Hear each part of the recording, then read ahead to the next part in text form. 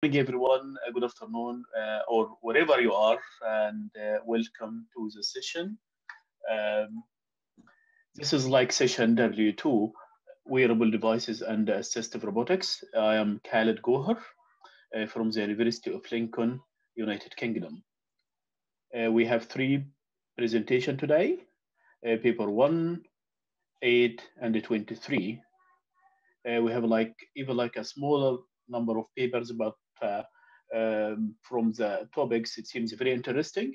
So I would like to welcome you all to the session, and I would like to welcome the presenters of paper number 1, evaluation method of gait motion of a patient received total knee arthroplasty using correlation between measurement data and evaluation score.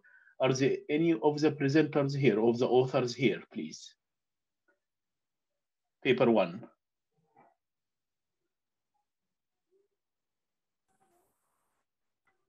Okay. Are there any of the authors of the paper Yes, 1? thank you. Yes, somebody.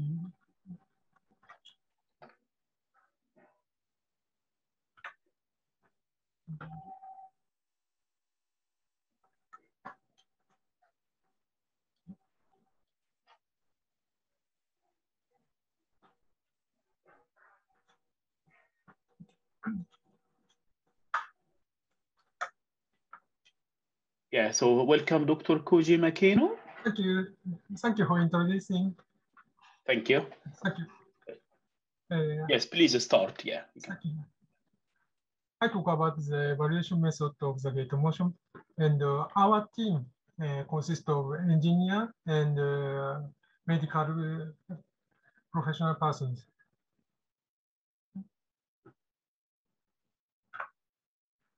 Introduction.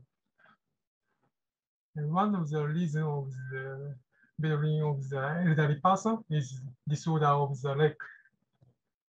To prevent it, they are often given a surgery of a hip joint, knee joint, lumbar joint, and etc. Especially, THA is a surgical operation to replace the hip joint to artificial joint, like this figure. And THA is performed over 30,000 in Japan every year. The patient should receive the rehabilitation for walking. So we developed the walking wearable assisted robot for rehabilitation, like this figure. And the first model is sold and is used in the hospital. To perform the effective rehabilitation, it's important to evaluate the condition of the gait motion of the patient properly. In the hospital, physical therapists often analyze and evaluate the condition of the patient based on the implicit knowledge. Therefore, it's difficult to evaluate the gait motion.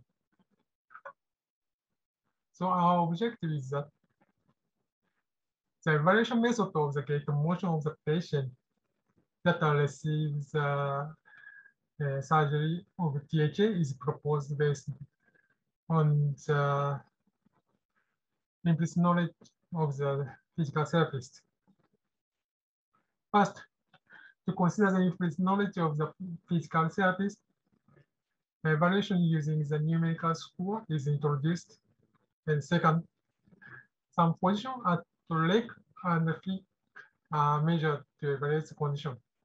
Finally, the relation between the gait motion and the period of the hospitalization is investigated. First, I show the evaluation method in the hospital. There are two methods to evaluate the gait motion. One is the quantitative method. And the effectiveness is often measured by a 10-meter walking test like this figure. In this test, the number of steps and the interval time are measured. The walking ability can be measured in this test. However, the condition of the patient is not suitable. The other is the qualitative method. It's often evaluated by observation of the motion like this figure. In this study, we focus on the qualitative method.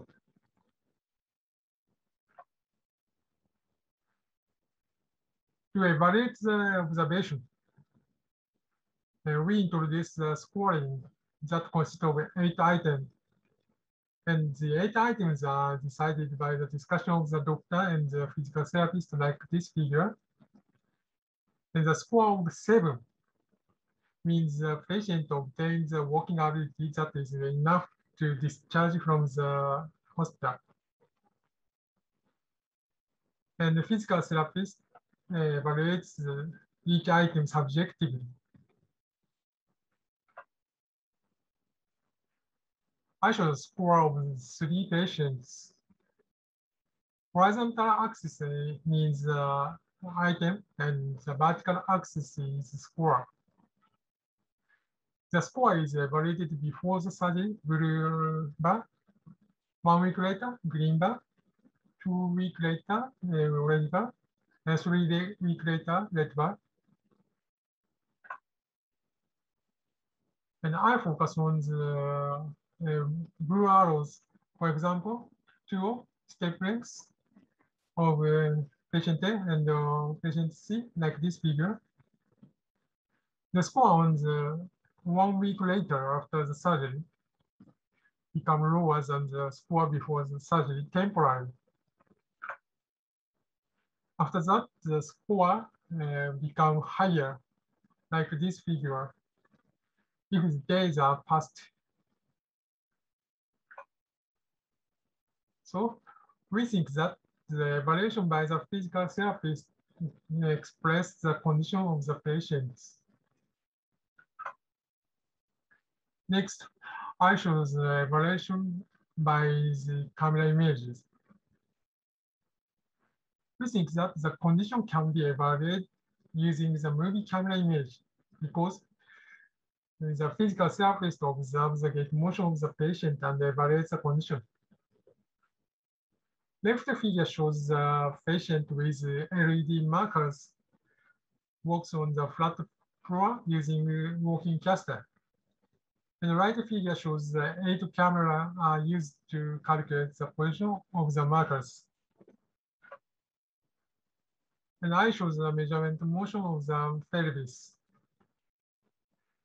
The physical therapist guesses that the motions of the pelvis are related with the condition of the gait motion. So we measure the 4 kinds of motion: lateral movement, declination, horizontal fluctuation, longitudinal inclination. And I show the measurement motion of the leg. The physical therapist often may address 2 kinds of the leg motion: flexion, extension, and ADD and ABD. And I show some example of the measurement results. This figure shows the time sequence data of the angle of this motion after 1 week later and 3 weeks later. The angles are approximate 20 degrees and 60 degrees of longitudinal inclination. And this graph shows the angle of the extension of each leg after 1 week later and 3 weeks later. The angle of the angle are about 25 degrees and 28 degrees. I show all measurement data of angle of each motion. In the desired point, desired trend, the measurement value increase if a week is passed, like this graph. However, almost items are not corresponding with the desired trend.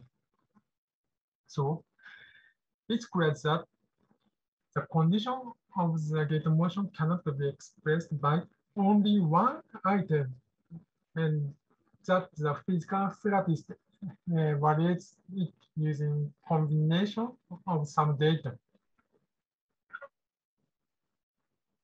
Therefore, I calculate all correlation coefficient between the measurement values by the camera image and the evaluation scores by physical therapist. The pink cell means very strong correlation. So we focus on 3 motion, like this figure, because there are many pink cells, and I calculate the average value like this figure. And I use this average value and the motion data to evaluate the condition in next slide.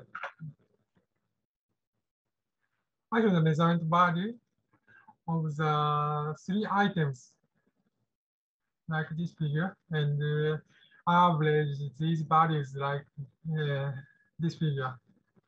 All values are almost same. The condition of the patient cannot be evaluated by this graph. So I calculate multiplication between each item and the average correlation coefficient. And so these graphs are converted to below graph. For example, in left graph, the positive value are converted to negative value because the minus value times each values. And I also calculate the average of these values, like this figure.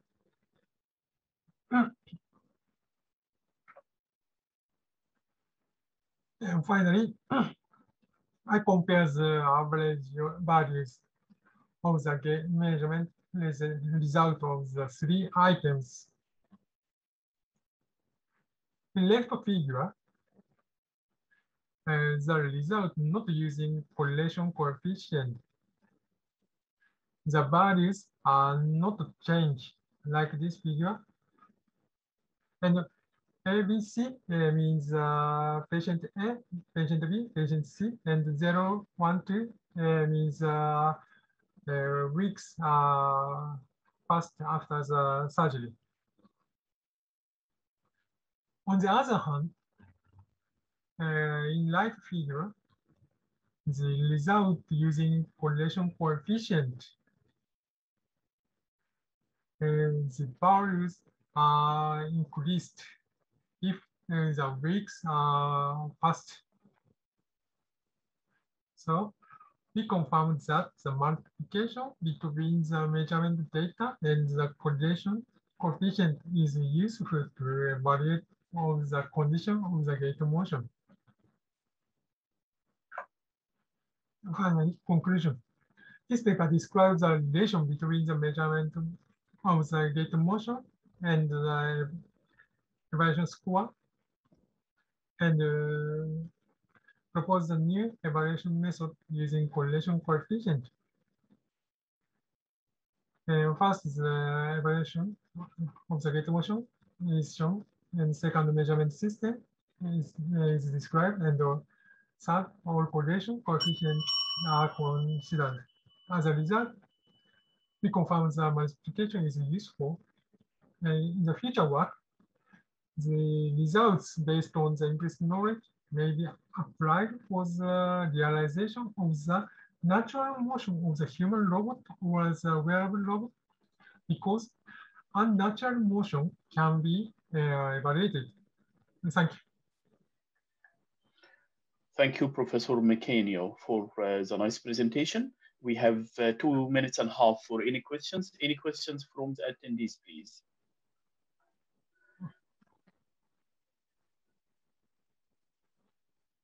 I have one question. Thank you, Professor, again. Can you just elaborate more how many patients have been selected in this study, and what is the methodology of selecting the patient, please? Okay, thank you. Wait a moment. I show the slide.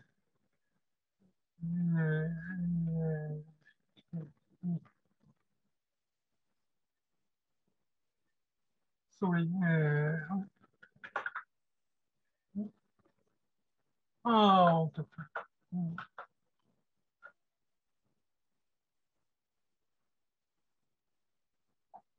Okay.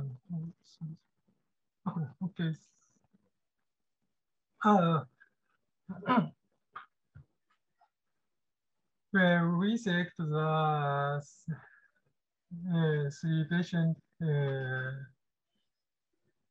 I have no reason the 3 patients. So first 3 patients are selected. The other patients are not tested by the Shohei 90. So in the future work, we measure the more patient data. All right. Thanks a lot, really. Thank you. This is interesting. Yeah, thanks again for the presentation. Appreciate it.